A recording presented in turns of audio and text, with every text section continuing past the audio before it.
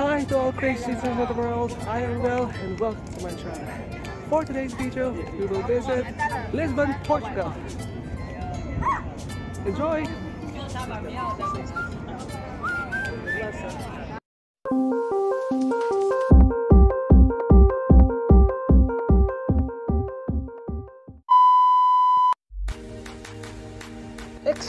Excited na naman ako mag-travel. This time, pupunta naman tayo sa Lisbon, Portugal. Kaya mga Crazyzens, samahan niyo ulit ako na explore ang lugar na ito. Ang Lisbon or Lisboa ay ang capital ng Portugal. Isa ito sa pinakamatatandang lungsod sa Western Europe. Kilala ang Lisbon, Portugal sa kakaiba nitong Gothic and Manueline style architecture, mga daanang pinalabutian ng mga cobblestone. Paglapag ko nga sa Portugal, hindi na ako nagpatumpik-tumpik pa. Sinugod ko na ang Tagus River para sa isang cruise experience habang nasa yate. Napaka-relaxing na experience nito. Sa halagang 25 euros, may experience mo ang kakaibang sailboat city cruise sa loob ng 2 oras. Mula sa Tagus River, matatanaw mo ang iba't ibang tourist landmarks dito sa Lisbon. Habang umiinom ng napaka-refreshing na Sagres beer. Ang sarap! Bonus pa dito ang napakagandang tanawin. Talaga namang perfect combination ang cruise, beer, at sunset. Hindi ko na nga mapigilan sarili ko mag-selfie dahil picture perfect at Instagram-worthy ang location. Ang lakas makamayaman. Bago nga tayo sumugod sa iba't ibang lugar dito sa Lisbon, kailangan natin bumili ng ticket na nagkakahalaga ng 6 euros and 40 cents para sa 24-hour period pass. Pwede ka na sumagay sa bus, tram at metro network sa Lisbon. Isa nga sa dinadayo dito sa Lisbon ay ang Santa Justa Lift na magdadala sa iyo sa tuktok ng parish ng Santa Justa. Top view ng buong lungsod ng Lisbon ang iyong makikita rito. Nagkakahalaga ito ng 1 euro and 50 cents pero good news sa mga nakabili na ng ticket ng Via Gem, libre na ito. Matapos matap ang card, ay dadaling ka na nito sa tuktok. Ang lift na ito ay maaaring magdala ng 20 katao paakyat at 15 katao naman pababa. Hindi na nga matago ang excitement sa mga taong nakasakay dito. Makalipas sa ilang minuto ay nandito na tayo sa tuktok.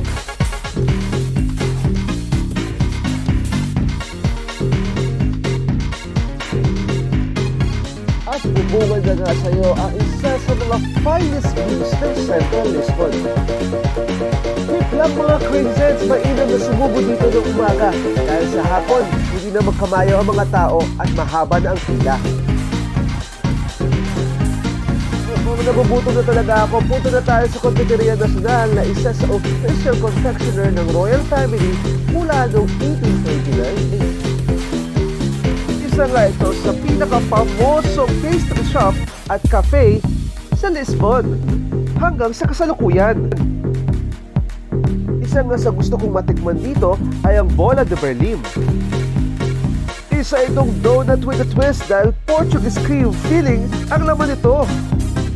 Samahan mo pa ng bika at powdered juice na nangangahulugang bread of God.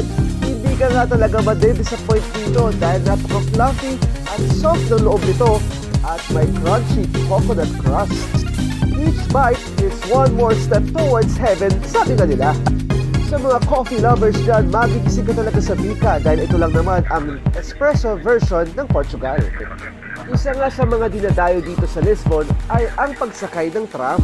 Kilalang kilala ang mga trams na kulay dilaw, lalo na ang number 28 na siya nagdadala mula Martin Moniz hanggang sa Campo Orique. Ang tram 28 ang magdadala sa iyo sa mga popular na tourist districts dito sa Lisbon. Nagkakahalaga ng 3 euros ang single trip, pero libre na ito sa mga may 24-hour pass na Via Gem. Napaka-surreal na experience dahil sa mga movies ko lang napapanood ang pagsakay ng tram. At katulad nito. Kaya naman hindi ito pinapalampas ng mga turista dito. Picture muna. Halika't pumanhik naman tayo sa Castello de São Jorge o mas kilalang St. George Castle. Isa ito sa mga historic castle sa Lisbon. Dagsa nga ang mga turista dito. Nagkakahalaga ng 15 euros ang isang ticket para sa adult at 750 naman para sa mambata. Hindi na nga magkamayaw ang mga tao sa kung saan sila pupwesto dahil sa ganda ng spot na ito. At bilang ako ang ultimate biyahero, hindi tayo papauli dyan. Ang kastilyong ito ay isa sa pinakamatandang kastilyo sa Lisbon. Ang Castello de São Jorge ay dedicated kay St. George na patron saint ng England. Ang estatwa ni St. George ay makikita sa castle walls na malapit sa Arco de Castello. Isa nga itong fortress nung panahon ng mga Romano at nung kinalaunan, dinevelop during medieval period. Binubuo ito ng mga walls, towers, courtyards, gardens, at chapel na dedicated nga para kay St. George. Isa sa dahilan kung bakit tinadayo ito ay para makita ang spectacular view ng Lisbon's Old Town, kasama na rin ang panoramic view ng Tagus River. Noong 2018, ginawaran na nga ito bilang isa sa mga UNESCO's World Heritage Site. Dumiretso naman tayo sa Cathedral of St. Mary Mayor o Santa Maria Mayor de Lisboa or Metropolitan Cathedral o Lisbon Cathedral. Itinayo ang cathedral na ito noong 1147. Marami na nga lindol ang dumating pero hindi ito natibag. Ilang beses itong sumailalim sa iba't ibang renovation at modification. Kaya naman, ngayon, mixture na ito ng iba't ibang architectural styles. Siyempre, hindi ko na nga pinalampas ang pagkakataon na manalangin at magpasalamat sa mga biyayang natamuko sa taon na ito. Libre ang admission sa lugar na ito, maliban na nga lang kung ikaw ay aakyat, magkakahalaga ito ng 4 euros. Game of Thrones feels ba na restaurant ang hanap mo? Tara na sa Trovadores Taberna Medieval. Ito ang kauna-unahang medieval tavern sa Lisbon na located sa gitna ng town, malapit sa Lisbon Cathedral. Napaka-cozy na lugar na pinalamutian ng espada, shields at horns. At para makumpleto ang medieval experience, try natin ang chorizo asado o flaming sausage. Nakakaaliw ang pagluto nito kaya naman tikiman time na. Talaga naman napakasarap. 10 out of 10 sa mga gustong pumunta dito. Open ito mula Tuesday hanggang Saturday. Siyempre, hindi natin palalampasin na hindi makapunta sa Arco da Rua Augusta. Itinayo ang arkong ito bilang commemoration ng capital city mula sa mabilis na pagkakabangon matapos ng isang malaking salindol noong 1755. Originally, dinisenyo ito ni Architect Santos de Carvalho bilang isang bell tower na kinalaunan naging monumento dahil sa hugis nitong arko. Kilala ang Praco do Comercio bilang isa sa mga highlight ng lungsod na ito. Pinalilibutan ng tatlong sides ng distinctive yellow Pombalin-style buildings. Narito rin ang estatwa ni King Joseph I sa sentro ng plaza. Isa sa pinakamalaking kiosk sa lungsod na ito ay ang Riviera das Naus, kung saan makakabili ka ng iba't ibang lemonade beer cocktails habang nasa harap ng river. Punta naman tayo sa MAAT or Museum of Art and Architecture and Technology. Tanaw dito ang Avril Bridge na mala Golden Gate ng Amerika. Nandito rin ang Padrao dos Descubrimientos na may taas na 52 meters na malabangka ang disenyo na nakaharap sa Tagus River. Sumisimbolo sa mga importanteng paglalayag na nagsimula dito. In fact, nandito rin ang effigy ni Magellan. Punta rin tayo sa Torre de Belém na sumisimbolo sa expedition na pinamumunuan ni Vasco de Gama. Nagkakahalaga ng 6 hanggang 12 euros ang ticket sa pagpasok dito. Kung gusto mag-skip the line, magkakahalaga ito ng 16 euros. Dumayo din tayo sa Monasterio dos Jeronimos na kilala sa famosong Manuelin architectural style nito. 10 euros ang entrance dito mula 9:30 ng umaga hanggang 6 ng gabi. At inabot na nga tayo ng gabi sa paglilibot sa Lisbon. Natagpuan na nga natin ang Ginginha San Reval. Hango ang inumin nito mula sa ginha berries o tinatawag din morello cherries. Nagkakahalaga ng €1.45 ang isang shot. Mabisa daw ito na panlaban sa fever, diarrhea at iba pang mood swings. Sama mo na dito ang iba't ibang lung infections. Ang likor de ginha ay may alcohol content na 29 hanggang 60%. Kaya hinay-hinay din sa pag-inom nito. Kaya naman, shot puno na tayo!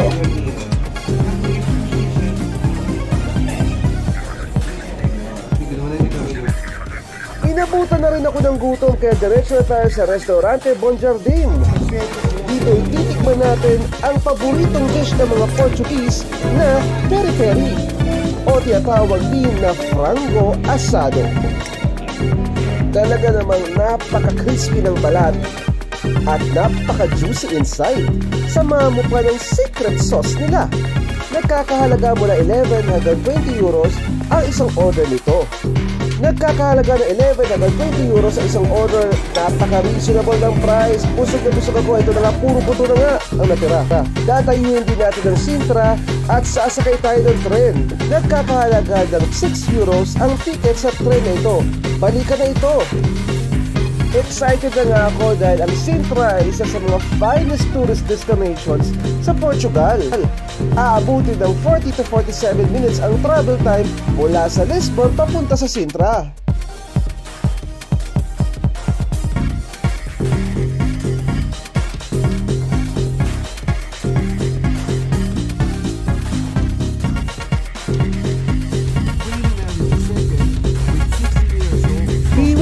Crazyzens, maaari mong malibot ang Sintra gamit ang Bus 434 na nagkakahalaga ng 15 euros for 24 hours. Napamahal kami nung sumakay kami dito kay Manong driver na naniningil ng almost 20 euros papunta lamang sa Peña Palace. At nakarating din ako sa Peña Palace na isa sa mga 7 wonders ng Portugal. Napakaraming turista ang gustong bumisita sa lugar na ito, kaya naman mag-book in advance para sa ticket kung ayaw nyo magaya sa akin na hindi nakapasok sa mismong palasyo at sa garden lamang nakatikot. Nagkakalaga ng 10 euros ang ticket para sa buong palace at gardens at 5 euros naman para sa adults para maikot ang garden.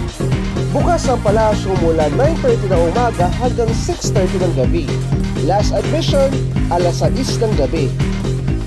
Ang Peña Palace ay itinalaga bilang National Monument sa Portugal noong 1910 at dineklarang UNESCO World Heritage Site noong 1995. Talaga namang one of a kind ang architectural style nito na may impluensya ng medieval Catholic, Islamic, scientific romanticism at ng Greek mythology. Kaya naman, Instagram-worthy ang bawat shots dito. Datayuhin din natin ang isa pang UNESCO World Heritage Site na dinisenyo ni Carvalho Montero. Pero mahaba-habang lakaran ito. At maliban sa mahabang lakaran, mahaba-habang pila rin ang kailangan mong hintayin. Kaya sa mga Crazyzens out there, kinakailangan mo talagang mag-book ng ticket in advance para hindi ka magaya sa akin. Ang skip the line ticket ay nagkakahalaga ng 11 euros. Sulit na rin, di ba? At sa pagkahaba-haba nga rin ng pila, ay nakapasok din ako sa Quinta de Regalera. Worth it talaga ang pagbisita dito dahil makikita mo dito ang iba't ibang stunning architectures, lush gardens, hidden tunnels, at iba pang symbolic features na nagbibigay sa iyo ng atmosphere na kakaiba na para kang nasa fairy tale. Maliban na nga lang sa napakahabang pila. Isa nga sa pinipilahan dito ang Poco Initiatico o Initiation Well na mayroong Gothic spiral staircase na may taas na 88 feet mula sa underground. Isa itong misteryosong balon na sinasabing ginagamit sa mga ceremonial purposes at tarot initiation rites. Talaga naman nakakamangha ang disenyo nito. Halika't samahan niyo kung bumaba. Talaga namang mapapawaw ka sa ganda nito.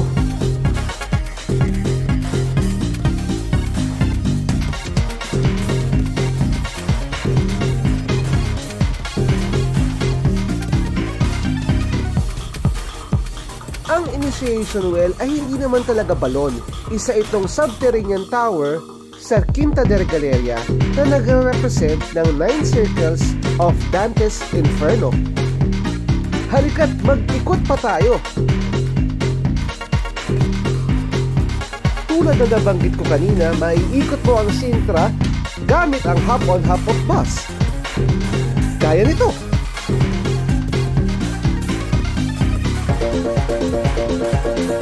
Hindi rin pwedeng palampasin na hindi ko matikman ang sardinas asadas na isa sa traditional food sa Portugal.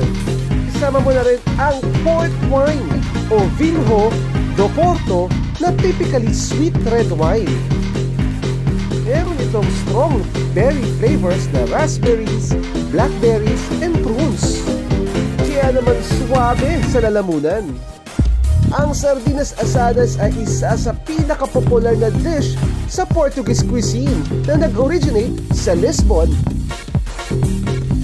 Lasang kasama ito sa mga local festival food para sa saint celebrations such as festivals of Saint Peter and John. Punta naman tayo sa beach na tinatawag na Cascais na malapit sa lungsod. May perfect blend ang lugar na ito ng natural beauty, cultural heritage at leisure activities. Kaya naman make sure na isama ito sa itinerary from Lisbon. Talaga naman napakasarap magtampisaw sa dagat na ito. Kaya naman di katakatakang dinadagsa ito ng iba't ibang turista mula sa iba't ibang lugar. Siyempre, picture-picture ulit!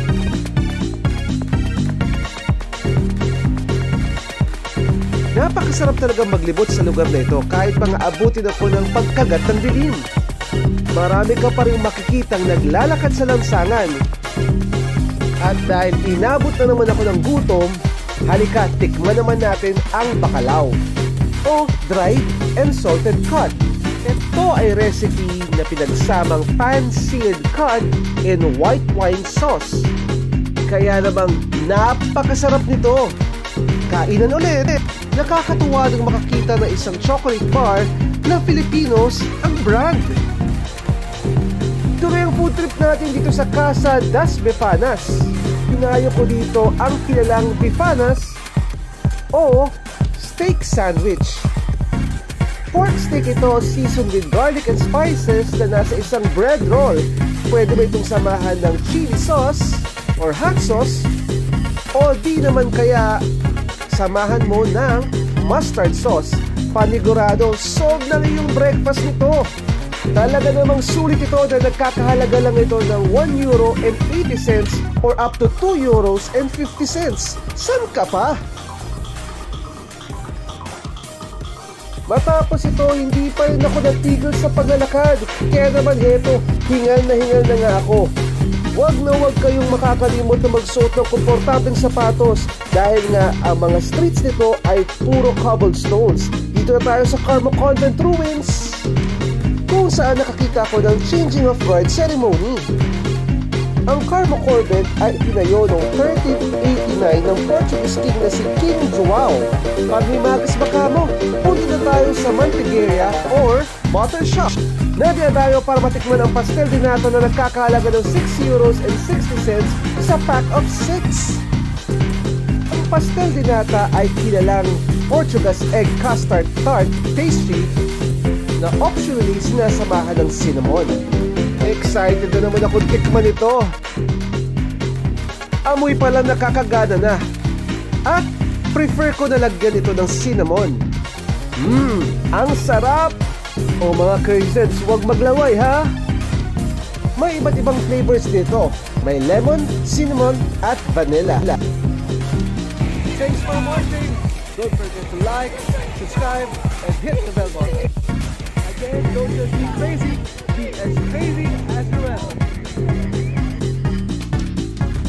Thanks for watching mga Crazyzens! Hanggang sa muli!